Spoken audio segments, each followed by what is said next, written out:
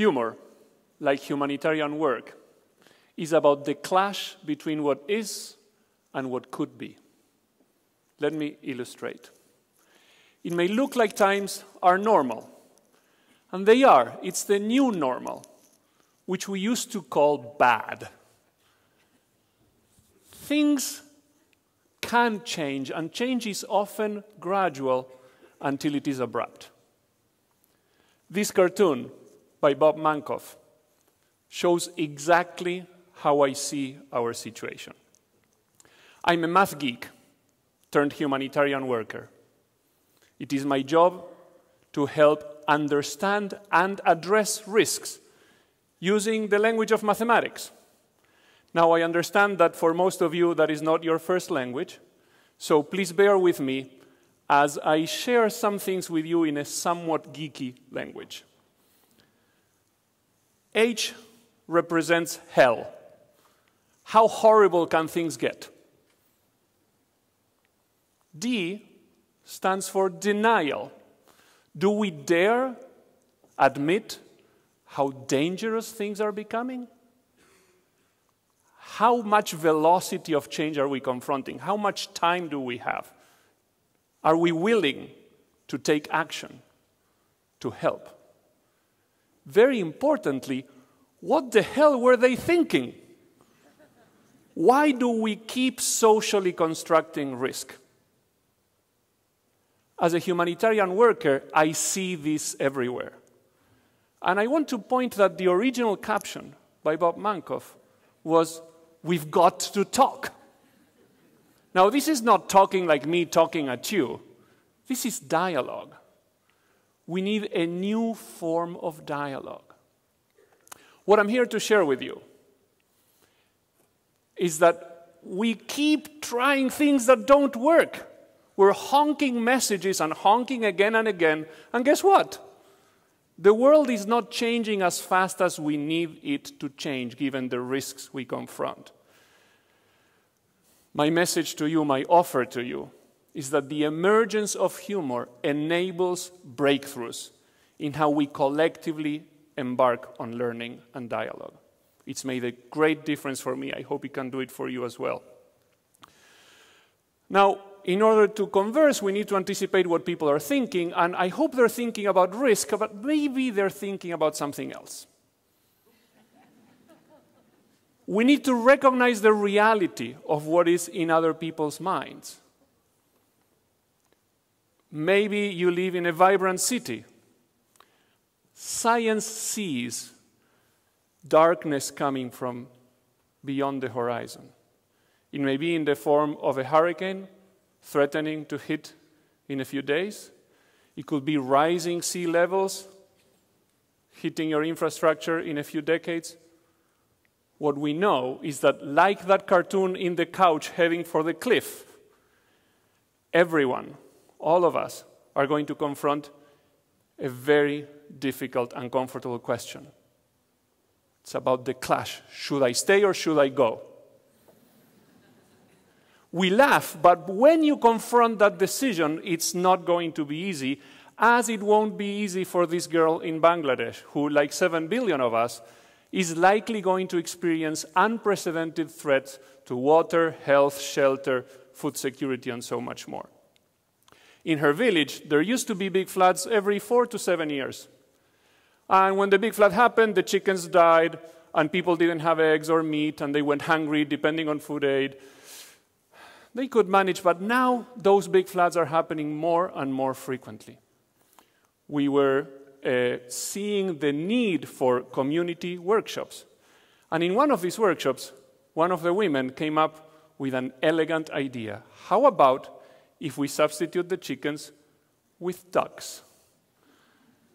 The water rises, the duck floats. If you had brought this problem to us scientists, we would have come up with mathematical models of chicken flotation, maybe a high-tech life vest for the chicks.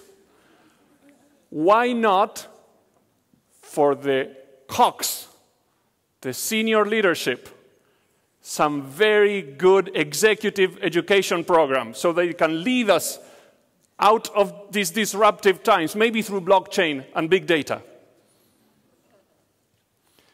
The reason why good ideas emerged was partly because humor was part of the design of that dialogue. The conversations were enabling people to feel comfortable, and through humor, creativity emerged. And the ducks may not be a panacea, but they may help, like humor. Now, I'm saying humor. What do you think of when you think of humor? What words come to mind? I've asked this many times. Thanks for some of your answers. Some of you may think of comics. Some of you may think of Divina Commedia. Most people think of laughter, jokes, fun, stand-up comedy. Did anyone think death? When I asked this question to the cartoonist Bob Mankoff, what do you think of when you think of humor? He looked at me in the eyes and said, death. Now remember his cartoon. He was answering truthfully.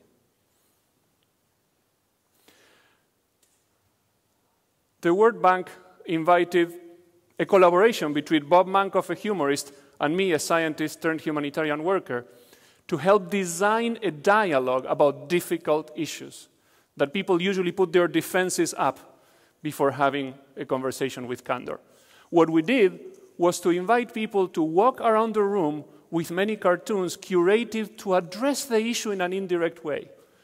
And in looking at those cartoons and writing about it, interesting things happened. Look at those faces. There's smart examination of the offer, and there's enjoyment. There's fun. And that enables a kind of conversation that is different, that is genuine, that is creative, that can lead to solutions about difficult problems.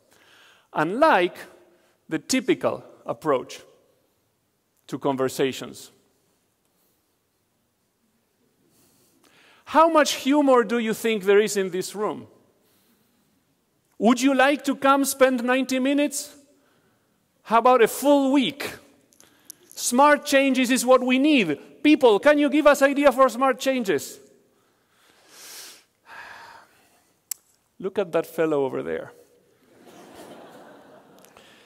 That fellow is confronting the darkness of too slow a process. Now, I was at this conference, and something peculiar happened. My laptop was not connecting to the internet, so I walk up to the IT desk, and while they're fixing the problem, these two young men, one looks at their own computer, says something in a language I didn't understand, and they both had a big, nice laughter. I had nothing else to do, so I said, would you mind sharing what caused humor? And one of them said, sure, a PowerPoint just started in room 17. I wonder, how do you know, and why is that funny? And the answer, a PowerPoint just started in room 17. Exactly. Now you're beginning to get it. Not everyone. Laughter is the off-gassing of enlightenment. Let me explain.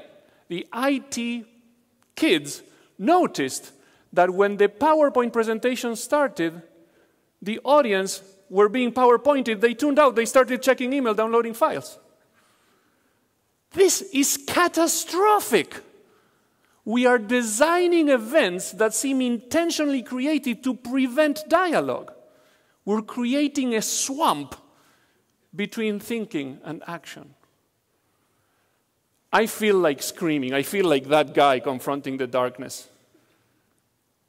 Edvard Munch created the scream, really embodying that feeling of terrifying fear of the future. And when I see what awaits us as humans, there are many dark forces coming. So I, and many of us, need lightness, need light to reinvigorate, to keep going. However, sometimes we receive bad forms of humor. Ross Chast captured this very well in her book, What I Hate. I don't want bad jokes that offend. I don't want icebreakers that make people gag. What I'm talking about is not that. When talking about harnessing humor for humanitarian work, what I'm talking is to harness the superpowers of what we're capable to do, what we're capable of doing when we experience fun that is functional for managing risks. Let me share with you 3 examples briefly. Working in Southern Africa, instead of the usual dry workshop to address flooding risk, we ran a game where people had to confront the risk of flooding, and if certain things happened, roll a die, etc., they had to run, get it done. Look at the body language. Those ladies are really running for it. But if you look at their smiles, look at those faces, they're radiant. Humor was in the air. Neuroscience shows that when humor happens, memories go deeper, they're easier to recollect, they stay longer. This is very important to me. When humor happens, it engenders trusts between people or between people and ideas. And the changes we need happen at the speed of trust. Think of how much more you can accomplish when you trust who you're with or when you trust the ideas you're with. Humor can help. Not only in rural Africa, also in the White House. I was invited to give a 5-minute presentation. I was one of many. My turn was after lunch. This was about 8 years ago. I knew the brains would be dead, so I said, hello, my name is Pablo from the Red Cross, and this is not a frisbee, it's a hurricane. And then I explained the science of hurricane forecasts in an unconventional way. And it worked. People stayed with the concepts. People got it. People wanted to talk with me afterwards. Like to you the mathematics of humor forecasting or climate change, humor is strange. And that's good for us. Because humor is strange, it can help us turn the strange into something familiar, like science. Or the familiar but unacceptable into something strange. Why is that? Why do we accept that? Last example. My team was training NASA scientists on how to communicate their awesome satellite tools to disaster managers. And when we arrived to the venue, we saw that it had the feel of a stand-up comedy. So my colleague Andrew said, why don't we take advantage of this? And we invited participants, scientists, to form small groups and create good headlines about bad things that could happen and could be avoided. And they came up with very interesting things. Many were humorous. They came to the front of the microphone, and they read them, and humor emerged. And with that, with laughter, came very good listening and very good reflection. I'm not talking about joking, a provocation that aims to create laughter. I'm talking about participatory humor, when you invite people to inhabit that sense of joy. Laughter can be the shortest distance between people and ideas. I won't read the quote, but when we are coached, the TED guidelines for speakers advise that if the audience laughs with you, they like you, and then they take more seriously what you have to say. Martin Luther King said that creative laughter is necessary in times of tension.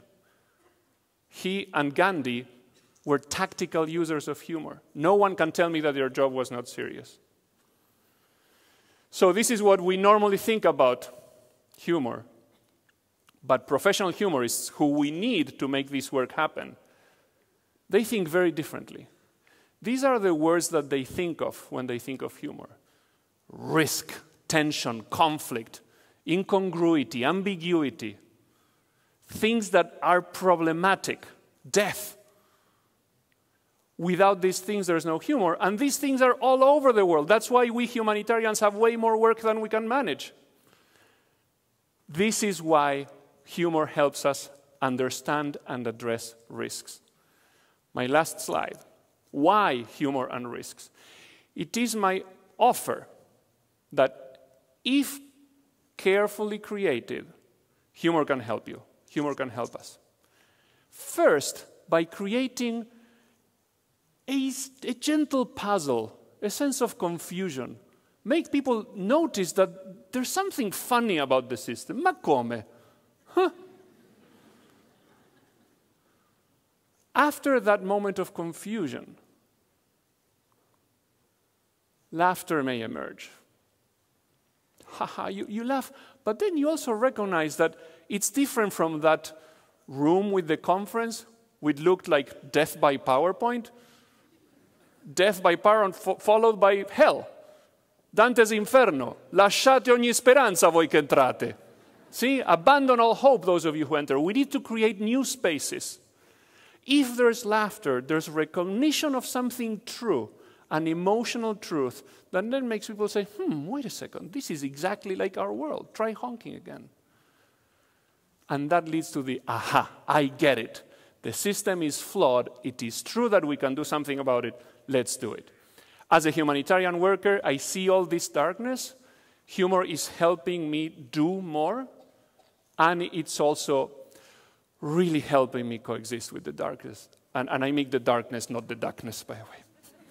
Thank you very much.